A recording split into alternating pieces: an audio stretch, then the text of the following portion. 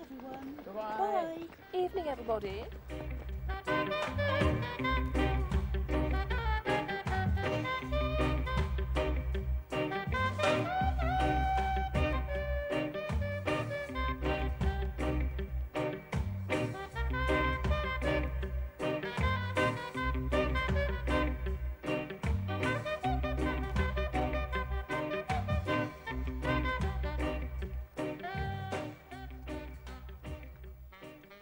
Although today it's taken for granted that every office has a fax machine, only a few years ago it was almost unknown. Its recent appearance has made it a wonder of the age, and there is something quite magical about the way it converts a bit of paper into a stream of odd warbling noises and then reassembles it all at the receiving end. But although it seems quite magical, the basic way it works is actually surprisingly simple.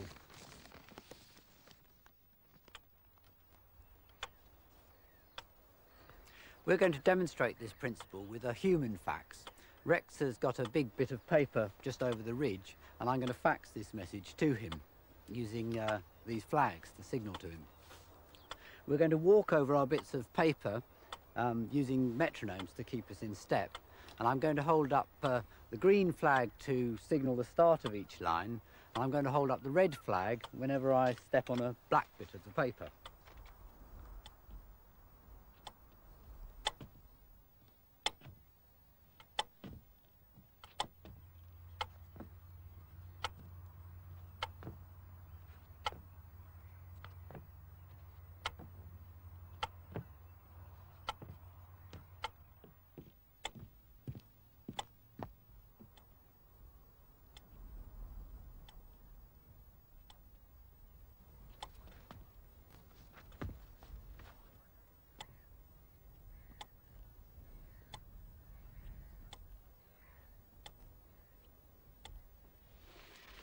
What's happening inside a real fax machine is surprisingly similar.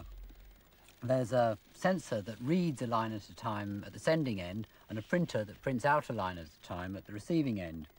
The lines are usually much too small to be visible, except at the tiny writing at the top of a fax, which identifies where it's come from.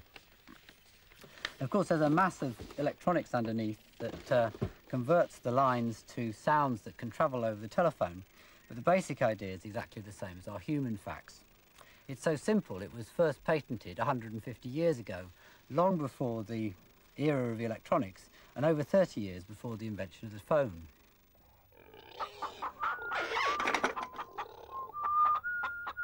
The inventor was a Scotsman called Alexander Bain, who came from a remote croft in Caithness.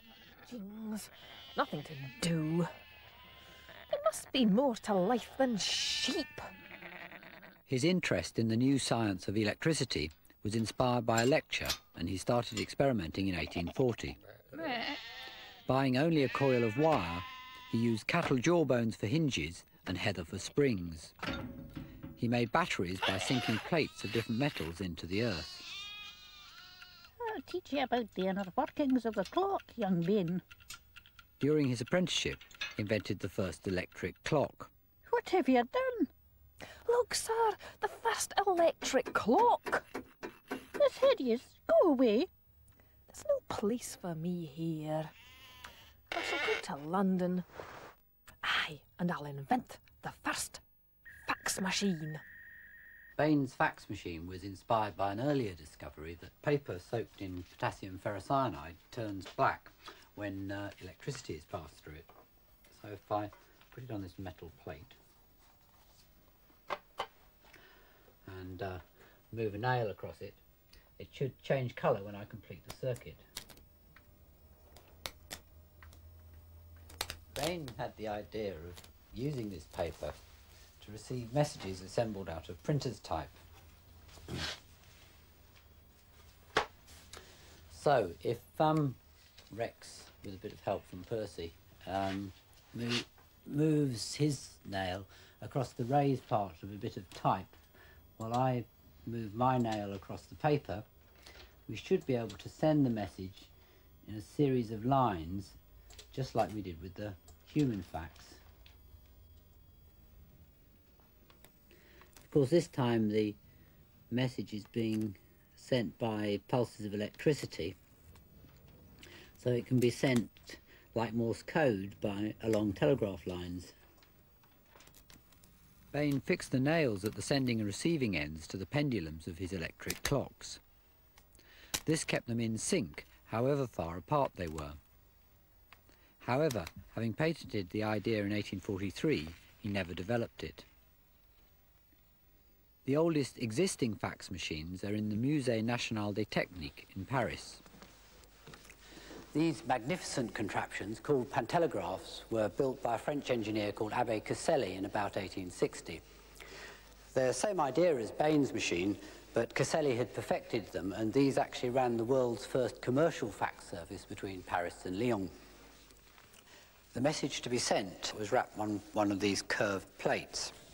Instead of Bain's raised type, it was engraved out of very thin sheets of copper.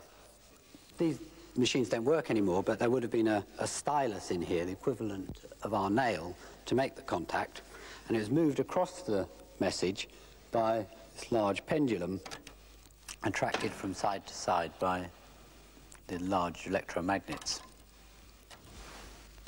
At the receiving end, you'd put a bit of Bain's soggy paper on one of these curved plates with another stylus resting on it. Then, if you got the two pendulums swinging together, the message could be reproduced. In practice, getting the pendulums to swing together 250 miles apart wasn't at all easy. They had to have a separate clockwork chronometer at each end to get them in sync before the message could be sent. The definition the pantelegraph achieved is really quite extraordinary. Unfortunately, though, it was too far ahead of its time. The pace of business life was so slow that there wasn't any real demand for it, and it was abandoned after only 4 years due to lack of customers. The thing that revived interest in fax machines after Caselli's failures was the discovery of some electrical materials were sensitive to light. In fact, this is quite a common phenomenon, and most semiconductors are light sensitive to a degree, and if I cut the top off this power transistor, I can show you. It's connected up. You can see on the meter when I put my hand over the transistor to cut the light off, the resistance goes down. When I remove it, it goes up. And you could use this as a light sensitive switch. In a fax machine, light-sensitive switches made it possible to send messages written with ordinary paper and ink, and photos, and in fact any black and white image. This is because they work not only with a beam of light, but also with reflected light. Now, I've got a sawn-off transistor here. If I hold it over a bit of paper brightly lit by a spotlight, only the white parts reflect enough light to switch the transistor. This is basically how a modern fax machine reads an image. The paper is focused onto this brightly lit slot, and a line at a time is focused through this lens at the back and onto the read head. I don't think it likes me fiddling with it. Inside there, 1,728 tiny sensors, basically miniature versions of my sawn-off transistor. This is the earliest existing photo sent by fax in 1906. By the 1920s, fax had become a standard way of sending newspaper photos. Speed, the life's blood of a newspaper. Speed, speed, speed. Train, telegraph, airplane, telephone, and radio. Get the story, get it to the paper, get the paper on the street.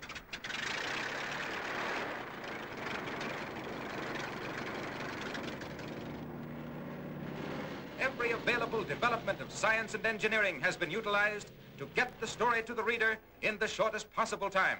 And now, the latest miracle of news gathering, sending pictures by wire, has lifted the curtain on a new era in newspaper history.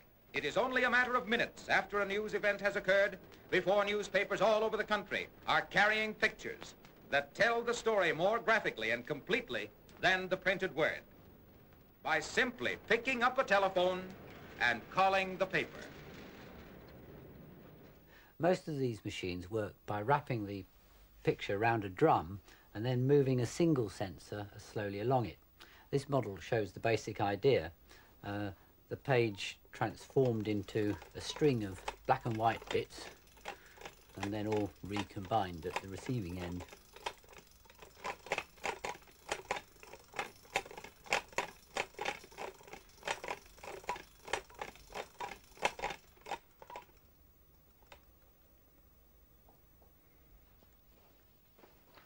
Rex and I have had a go at sending a fax like this using our lathes.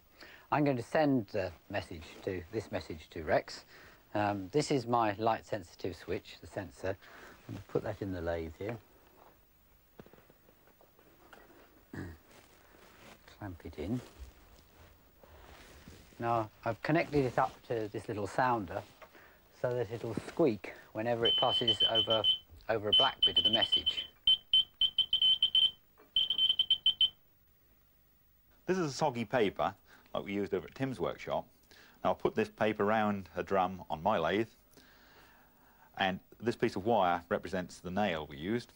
Now this little sensor, this microphone, I'll put on the loudspeaker of the telephone, and when it picks up the bleeps from Tim's sender unit on his lathe, it will leave a mark, it will go through here, leave a mark on the paper by a sound-sensitive switch, and the same thing as if I shout into it. If I start the lathe up, hang on, if I start the lathe up, and you'll actually see it, the little light will come on if I shout, "Hello!" You can actually see the smoke coming off the paper where the current's going through. "Hello! 1, 2, 3, 1, 2, 3. Switch off again.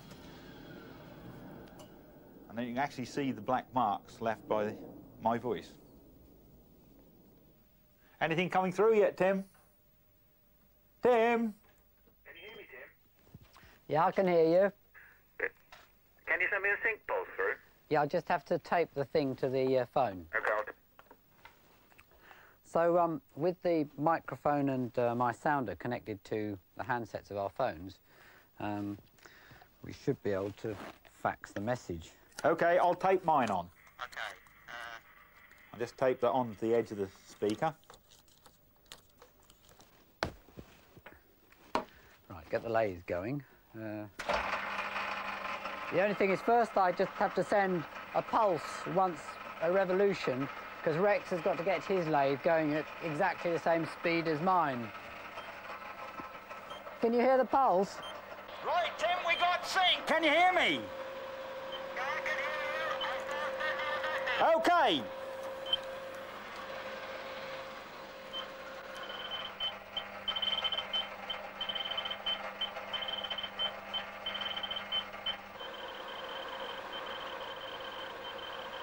Well, it's coming through quite clearly now. I can even see the first line. Before I stop it, it says Utopia. I'll stop the lathe. Ah, yes, the first line is, yes, it's Utopia, and the second line is services, but it's very wobbly. It's a job to keep it in sync, but it's not bad for a lathe.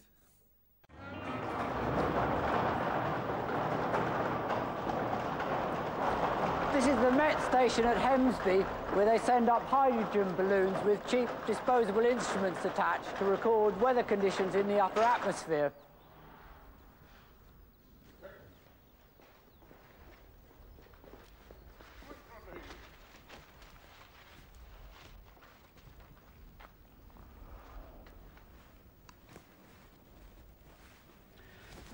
The information from sites like Hemsby all over the country is collected at the Met head office and assembled into the weather map.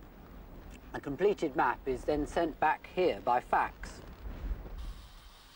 Although it looks quite neat and modern, the fax receiver is actually still endearingly primitive. It still uses Bain's soggy paper, and inside it's all very mechanical still. Looks a bit like a lawnmower, actually. We'll just stop it. This rotating helix, the bit in contact with the paper, slowly moves along the line. from one end to the other. It has considerable drawbacks. For a start, it only works with dedicated phone lines. It creates quite large sparks across the paper as it prints out the message. And this means that this contact strip has to be replaced every day or two. Also, the paper stops working as it dries out, and the vapour it gives off can be a health hazard. The machine's days are now numbered. They're gradually being replaced by a computer system. It is extraordinary, though, that although fax machines have had specialist uses like this for over 50 years, that they've only come into general use in the office in the last 5. Every year, more than 200 million telegrams pass through the hands. The main reason why fax machines took so long to catch on is that an alternative system for sending written messages by telephone lines had already become established, the teleprinter and telegram service. The keys are punched. The distant receiver records each letter on a moving paper tape. An operator removes the tape and gums it to the familiar yellow blanks. Bain had pioneered teleprinters after he abandoned the fax, but he got involved in furious patent battles. Mr. Bain, the court finds you did not invent any of these things. That was my patent. Why did I leave Scotland? At least I could trust my sheep. He died, bitter and penniless, in a home for incurables in 1877. You are about to witness a race between the Xerox telecopier transceiver and Speed Johnson, one of the fastest messengers in the world. They will both attempt to get a copy of this important document to a destination at the other end of the city. And they have to get it there in 4 minutes or less. Okay? On your mark, get set, go! Speed will be using an ordinary motorcycle. The telecopier, an ordinary telephone. By the 1960s, electronics had advanced enough to revive interest in office fax machines or telecopiers. They were very expensive, slow, and different manufacturers' machines were all incompatible with each other. The telecopier copy has just arrived, ladies and gentlemen, in exactly 3 minutes and 57 seconds. The development that really made the fax machine practical was the digital fax. This not only split the image up into lines, but into a complete grid of tiny squares. So first you have to put a grid over the image, and then decide which squares are going to be white and which squares are going to be black. That's what I've done down here. Well, now I can send this to Rex just like I did at the beginning of the program, square by square. The only difference is that this time Rex needs an assistant, because Rex is going to have to look at what he's doing to get the paint exactly in the squares. He's got a similar grid with the squares marked out just like mine. Right, okay. Stop! Black! White! Black! White! Black! White! Black! The big advantage is that Rex should be able to reproduce exactly what I'm sending. Even if I hold my flag up at slightly the wrong moment, Rex is unlikely to fill in completely the wrong square. It's this precision that makes it possible to send digital faxes much faster without losing any quality in the reproduction. A mathematician called Huffman worked out all the possible codes for the different run lengths of black squares and white squares. And he gave the shortest codes to the most common run lengths on an ordinary typewritten letter. If I put a mask over a line of the type, hold a magnifying glass over it, you can see that there are a lot of thin black lines. These are actually each 2 squares wide. And if you look on the Huffman code, you can see, because this is very common, it has a very short code. If you look at the white spaces between the lines, you can see they're all much more variable in width. So all the white spacing have longer codes. This is the same idea as Morse code, where the vowels have shorter codes than the less common consonants. And this explains why fax machines slow down when they're scanning a complicated image like a photograph and speed up when they get to a bit of text. The familiar thermal fax paper simply works by turning black when it gets hot, which we should do in front of this fire. A small heating element can blacken a very precise area of the paper. This is basically what's inside the thermal printer of a fax machine. It's a row of 1,728 tiny heating elements, one for each digital square of a line. The only moving part is this roller that feeds the paper through the printer. This simplicity not only makes the machine very cheap, it also makes it extremely reliable. The electronics in a fax machine are complicated not only because of all the digital coding, but also because the machines have to talk to each other to start the message going. This handshake procedure is pretty complicated. Telecom Research have lent us a fax analyzer to show what's going on, but the process is actually quite closely analogous to starting a telephone conversation. So if I ring Rex now, what's this on? 525, all right. You're engaged. It says fax, I'll have to switch that off. Yeah, switch this off, yes, all right then. Stop. Well, Stop. you stop. That's it. Okay, I'll try you again. Hello, Rex here. You'll have to speak up. Hello, Tim here. Can you understand me if I speak this fast? Waffle, waffle, waffle, waffle, waffle, waffle, Yes, I waffle, understand waffle. you. Okay, waffle, waffle, waffle, waffle, waffle, waffle, waffle, waffle, waffle, waffle, waffle, waffle, waffle, waffle, waffle. That's all I've got to say. Okay, everything understood. Bye. Bye. And that completes the handshake procedure. Although the handshake is complicated, it happens completely automatically, so the machines remain extremely simple to use. What shall I have today then? Salami. I'm sure this is why they've become so popular in the office. Mr. Jones? What are you playing at? This is an office, not a fast food emporium. Ooh. Knitting pattern? Joan? Is this for you? Oh, I've told you 100 times, don't use the fax for your hobbies. sorry. Oh, really? Polly? I'm expecting a very important fax for work. I do not want the machine abused for private use. And that goes for everybody. Ooh. This is the last straw. Oh. Here you are, love. Nice cup of tea. And we've got your private fax of your very own. Happy now? Here he is. I hope I've managed to demystify these inscrutable machines a bit in this programme. I have to admit, though, I don't find the modern machines quite so appealing as the early ones. I came back from Paris so enthused by the pantelegraph that I couldn't resist having a go at trying to make one. It might not be completely practical in an office, but there is something rather hypnotic about it.